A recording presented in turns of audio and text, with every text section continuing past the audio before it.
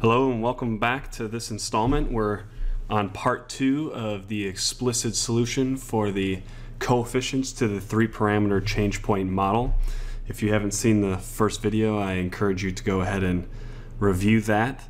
And by the end of this video, I hope we are going to get through to solving for all of the coefficients for this model here, the hockey stick shape model. In the last video, I laid out some of the groundwork for this, and to remind everybody, what we are looking to solve for are what are these three values.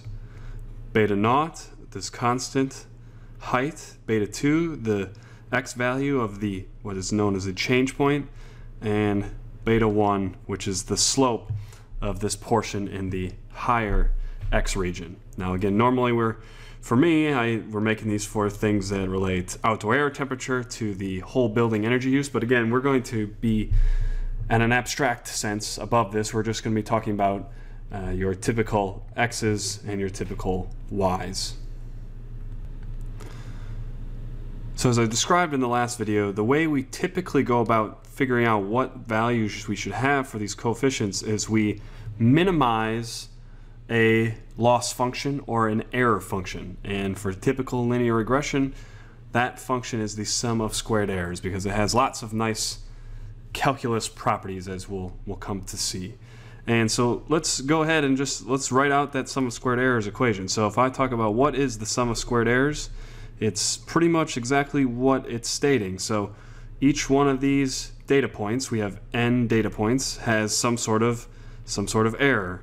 And we can go ahead and we can write that. So if I say these are all xy pairs, and so x1 y1 x2 y2, you know, this is x1 y1, this is x2 y2, we can go ahead and we can write this out. So if I want to know the difference, I'm going to start with 0.1, and we can just start by what we measured. So we'll say y1, and the difference, we'll have to take a subtraction, is what our model predicted. So our model is the constant term plus the slope term plus this weird nomenclature. We'll say x1 minus beta 2 and with this plus. And I have explained that in a couple other videos, what that means, and then we will square that. So that all relates to one of these terms, the x1 y1 pair, and that's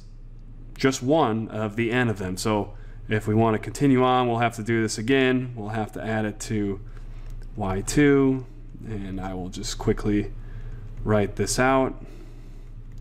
x2 minus beta 2, because at this point we don't know exactly. I wrote this was 1, this is 2, but you could get this data in any order, and so this could actually be our x3, y3, and so we don't necessarily know right now at this point who is on this side and who is on the left side. And this process continues for all n data points. And now normally, so what we want to do is we want to have the lowest value for this. We want to minimize this function. And to remind you that this sum of squared errors function, this is got 3 inputs.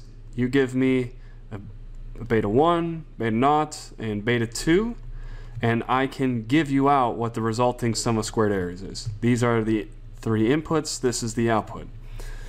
And if you remember from calculus, if we want to minimize this function, we need to take the derivative of this function with respect to all 3 of these different variables, so it'll be partial differentiation. We need to set all of those equal to 0. We'll have 3 equations, 3 unknowns being beta naught, beta 1, and beta 2. And once again, we solve that system of equations and we're good to go. There's only one problem though, as I explained in the last video. This syntax here and this right here, this form of function is not differentiable at that point. Is the slope 0, or has it got the slope of beta 1 at this point? It's not really something you can figure out. And so that causes a lot of problems. And so the big insight into solving this problem that we're having is that we're going to just decide to arbitrarily, for now, solve the simpler problem. So what I want to do is I want to say, okay, instead of having all of this data in some random order, I'm going to order it by the x value. So I'm going to say that x1 is less than or equal to x2, less than or equal to x3, so on, so on. And I'm going to introduce some new nomenclature, and I'm going to say x of L and x of M, and then we have some more all the way into our last x, which we'll call x of N. And I'm going to use L and M as indices to represent given some arbitrary split. So I'm just going to split it. I'll split it where this will naturally end up being, but it could be anywhere. We're going to choose all of these at one point.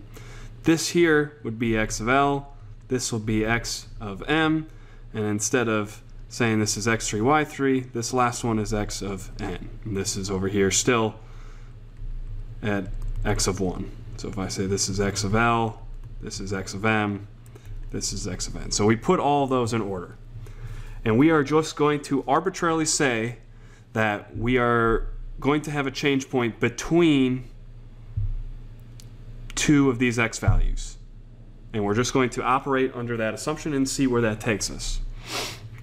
So now we can take this original sum of squared errors function and we can do some modifications. So let's go ahead and let's do those modifications now. So this is our, arbitrary. Remember, I'm an engineering major, not an English major. Arbitrary split somewhere, where the split is between this x of L term and the x of M term. So we'll start sum of squared errors. We'll start over here. We'll start from the left-hand side to the right-hand side. So our first term, again, we are going to have the corresponding y value, y1, minus what the model says. Well, what's nice now is that for these beginning ones, we don't really need, it doesn't really matter what this beta 2 term or the beta 1 term is. All that matters is the model really is just this constant term. So if I want to know the error between this point and the line, I just need to know the y value for that point and beta naught. So this really simplifies these first terms down to this, and we always have to square because we're doing sum of squared errors. We don't really care whether that error was positive or negative. We kind of want to do it in a aggregate sense here, absolute sense. So that is for data point 1, and we could do this for data point 2, and you will repeat that process for all of the data points up until our arbitrary split. So all the way from index 1 to index L. Now let's deal with the points after the split. So the first one of those will be y sub M, and let's subtract out the model. I'm going to distribute, instead of writing it like this form, I'm going to distribute this negative sign. So we have minus beta naught minus beta 1, x of M minus beta 2. And again, now we don't need this plus sign, which is representing basically don't give me a negative value back. This is the ramp function. This is it. We know that this is going to be here, and it's going to be a positive value, guaranteed, because of the way we've arbitrarily set this up.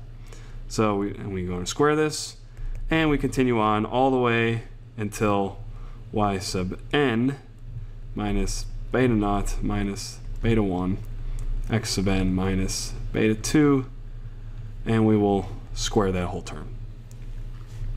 So now we have a sum of squared errors function, again a function of beta naught, beta 1, and beta 2, but this is now continuous, and that allows us to now use some calculus. So let's go ahead and do that calculus. So we need three things. We are going to need the partial derivative of that with respect to beta naught equal to 0. We're going to need it with respect to beta 1, and we're going to need it with respect to beta 2. So now here's some fun practice in calculus. People say, when are you going to use the calculus? Well, I used it right here. So if we want to take the partial derivative of this with respect to beta naught, let's do that first. So let's say this equal to 0, which is also equal to, we're going to have n of these terms here that are squared. So each one of them we're going to handle separately, because if you remember calculus, you can kind of split up these derivatives for each term that's being added together. So let's focus on this one to start.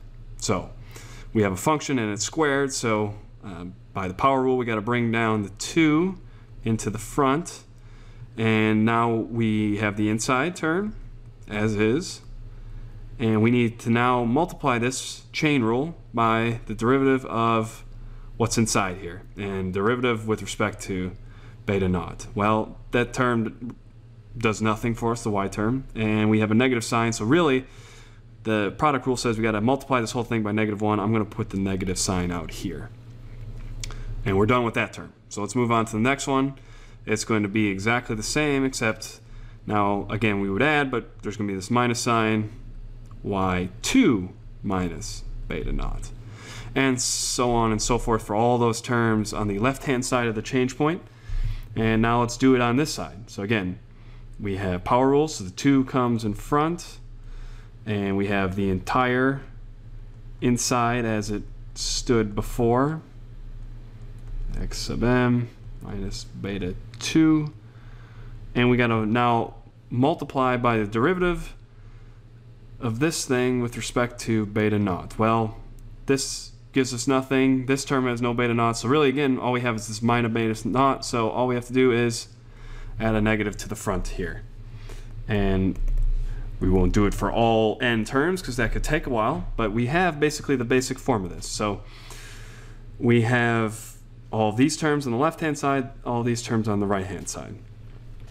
Now what you'll notice is each one of these is going to have a -2 associated with it, and we have this equality to 0, so I can really eliminate the 2 here. The 2 can just disappear, and it will not really change our results. So just going to kind of imagine this -2 disappearing. What I'd also like to do now is simplify this. Instead of having this infinite series of dots and lots of terms, I want to bring these into new variables. And 2 new variables we're going to need is we're going to need to understand what is the count of the data on this side and the count on the data of this side. So there's a total of n points. What I decided in this paper to use as my nomenclature was there was going to be some number of points on the left hand side and some points on the right hand side, and I used less than and greater than signs to indicate that. So there's n less than the change point and n greater than the change point. So with those in mind, let's go down here, and so we're going to cancel all these out, and let's start combining things together. So let's focus now first on all these y terms. So if I expanded all this out, we would have a y1 here, y2, y3, all the way to yn. And so I can really write that more succinctly as the sum as I started from 1, as though it kills me as a computer scientist and a software engineer that we usually start our loops with 0, but I thought it would be better for the general public to start with 1. Again, you could do it however you feel like. This goes, and we're going to n, and this is the sum of the y sub i's. So we have really now taken care of that term, bunch of terms in here, y sub m, all the way to y sub n. So we have that. Now let's focus on these beta naught terms. Okay, so we have a minus beta naught here, we have a second minus beta naught here, a third one here. Well, how many beta naughts would we have? Well, that's pretty straightforward. We'll have n beta naughts, because it's part of every term, whether it was on the below change point terms or the above change point terms. So we have that. let's do these terms will get multiplied out, so there's really two terms here. We'll start with these pairings. So for these lower terms, we won't have anything related to those, so it's only going to be n greater than sign related. So we have minus beta 1 x m, minus beta 1 x m plus 1, so on. And so I hope you can make this jump. You will have beta 1 for all of them, so you can pull that out, and you'll be multiplying by the sum from I equals not 1, but from m to n of all of these x's. And for this term, we have a negative beta 1, negative beta 2. That becomes a positive beta 1, beta 2. And you are going to have n greater than sign of those. And again, that all equals 0. So we took the derivative of this kind of massaged sum of squared errors with respect to beta naught. And we did that, we set it equal to 0, and now we have this very nice formula with 1, 2, 3, 4 terms. And again, these, you know your data, so you know you can always calculate out this sum of the y's and the sum of the x's in a certain portion or a certain subset. Again, the function is, it's a function of beta naught, beta 1, and beta 2. Okay, so we've done that for beta naught. Let's go ahead and go to beta 1. So let's go ahead and do that quick. So we have the sum of squared errors, beta 1 equals to 0. So I'm going to kind of have to be moving back and forth up here. Beta 1, these will actually get a little easier now. There are no beta 1 items in these first 1 through L terms. So really that is all 0. That derivative is 0. Those are all constants with respect to B1. So really we only have to look over here. So we'll have to do, again, we'll bring down the 2 in the front, have the whole interior, beta 1, x sub m, minus beta 2, and now we got to multiply by the derivative of this with respect to beta 1. So the only term that'll have it will be this beta 1 times the x sub m. And with respect to beta 1, you can imagine this as a constant, so we have to multiply for the product rule by x sub m minus beta 2. And we do this all the way for all of the n terms. So I'll do this quick. So we can multiply this by 2, y sub n minus beta naught, beta 1, x sub n minus beta 2, all x sub n minus beta 2. It's getting a little messy. Apologize for that. And that has another parenthesis. Okay, so we have all of this. And this is going to get a little more messy, a little more few more terms than this one, which had 4. Again, there's a 2 for all of these, so we'll just ax the 2 out. We don't need the 2. Divide by 2 everywhere. And so we're going to have, again, this expands out to 2 terms. So we have 1, 2, 3, 4. And we got another 2 here. So really, you're going to double that. We're going to have really 8 terms that we need to kind of boil down into a smaller thing. So let's start with the y terms. We'll start with the y multiplied, this term multiplied by this term. Okay? So really, we'll have for the first term, we'll have ym times xm. The next one will be ym plus 1 times mx plus 1, and so on. And so this will equal the sum from I is equal to m to n of x sub I, y sub I. So that's our first one. Now let's do our y's multiplied by our beta 2's here. And so that's got a minus sign, so we will have a beta 2 for everybody.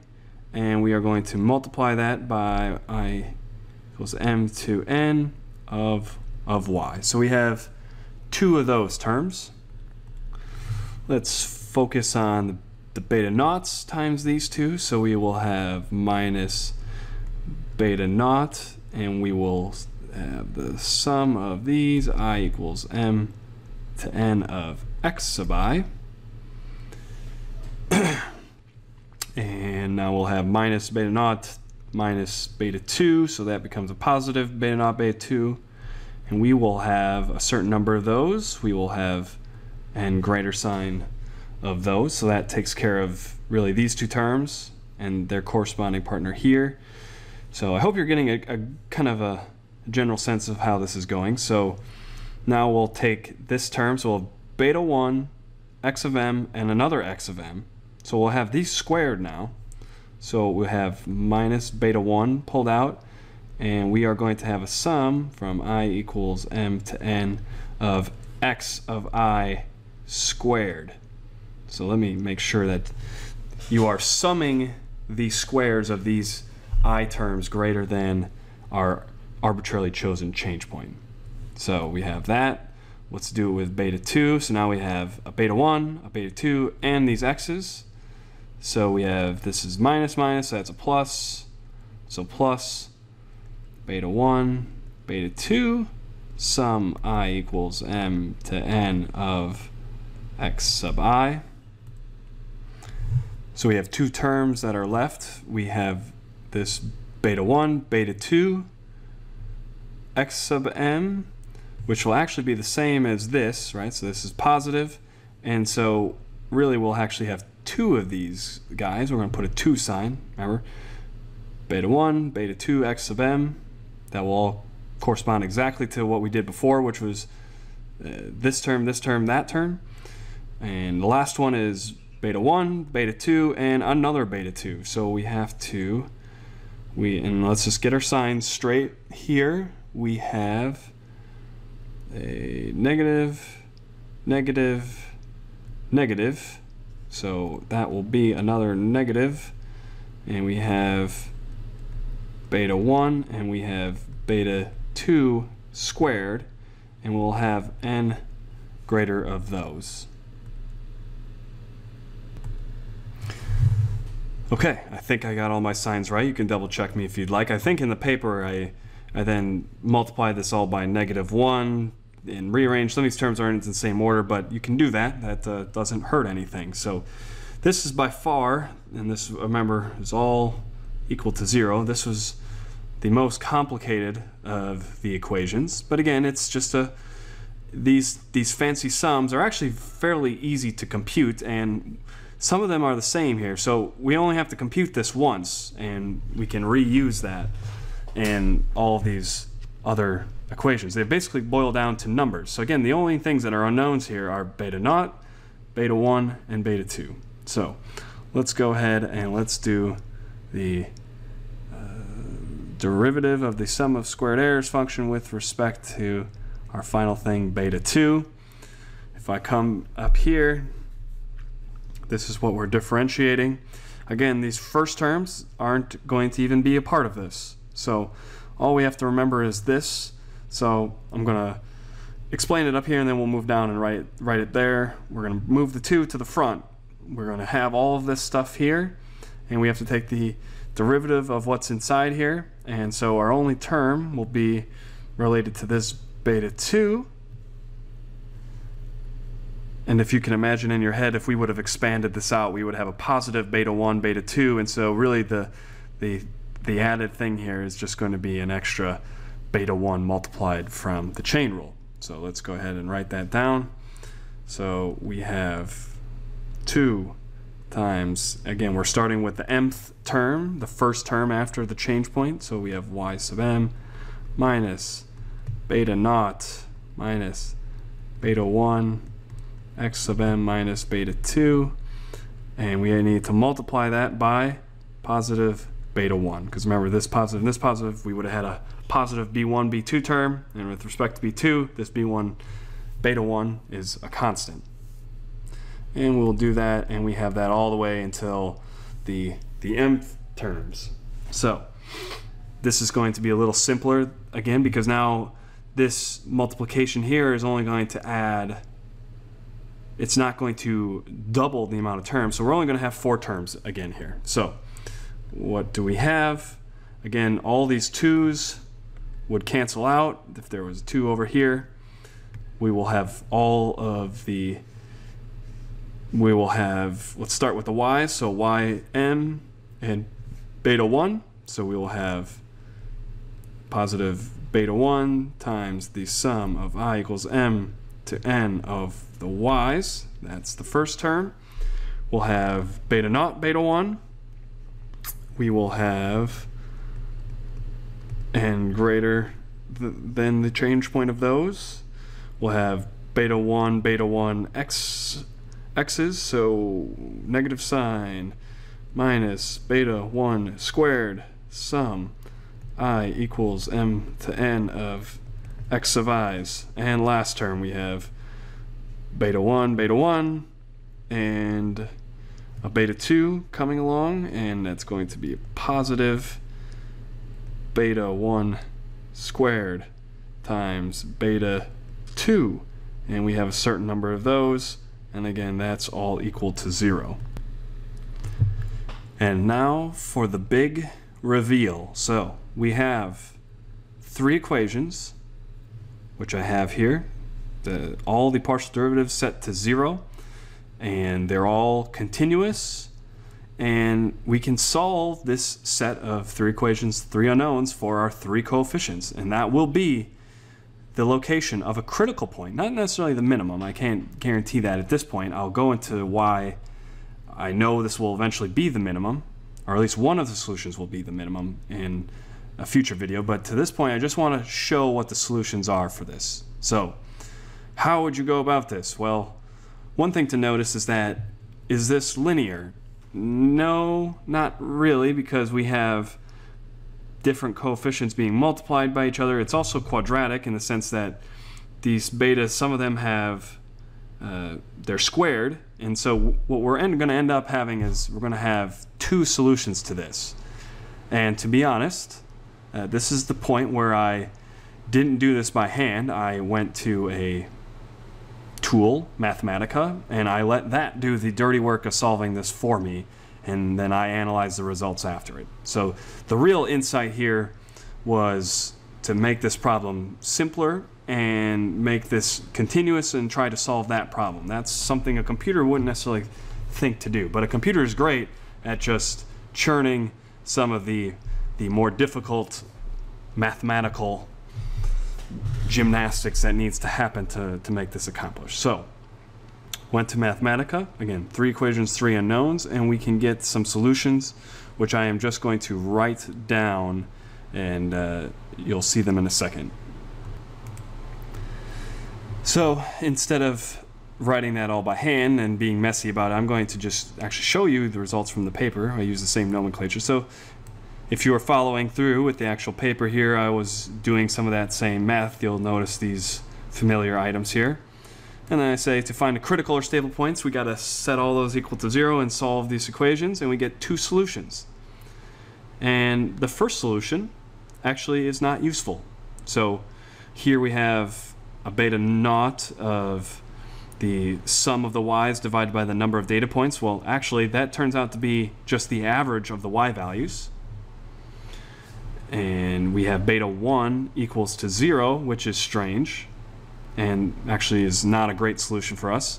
And then this beta 2 term, which is our change point value, is this kind of convoluted mess of terms. But this is really not useful. This is a solution in which the slope coefficient is 0. And so this is not really, and I really haven't looked into what this solution is. It is a critical or a stable point, or a saddle point, really. And so we don't really know what's happening here. But I know that this is not the solution we were looking for. We don't ever expect this slope coefficient to be 0. Again, that is saying that this portion here is actually flat, and that really we just have a flat line. And so that's not what we were looking for. But we now have another solution. So beta naught is the sum of the y's in total minus the sum of the y's high divided by n minus n greater. And what this turns out to be is this beta naught, the constant term in the best situation, is the average of the values below the change point. So what we're saying is the best line you can fit over on this portion is really the average height of all these data points. And that was really a cool and really makes sense type of result. So I was very pleased with how that turned out. Our slope term is some mess of these nonlinear combinations of x and y's, and the change point ends up being this pretty gnarly fraction, but we can break it down. It's not too hard. We have a numerator and a denominator, and where I define it, the numerator is this string of terms and the denominator is this here. But this has a real solution, and this will give you a real value, and if you use rational numbers you get perfect arithmetic here, in the sense that there's no problems with rounding or scale. You have these values, you plug them in, you get out the coefficients that will result in the critical point, which we'll see in a later video will actually correspond to the minimum sum of squared errors and is the model you want for that particular case. Now again, this was all hinging on the fact that we just arbitrarily chose a split. And we said, if you have this form of the sum of squared errors, what would the potential place for a minimum be? So we really haven't found the real true beta naught, beta 1, beta 2 you want to use, because we've only tried one case. And so we'll have to try all the cases. So if you have 12 points, so there's 11 different splits. And actually you won't have to test one of the endpoints, so it'll be 10 of them you'll have to test. But we'll get into that in the next portion of the video. I've already gone far longer than I normally do, but I felt that it was good to keep continuity with this one. So for those of you who have made it this entire way of this algebra journey, I applaud you, and I hope that you have a much better understanding of how this math and how this came about. So I thank you guys again. Please like, share, and subscribe. See you in the next videos.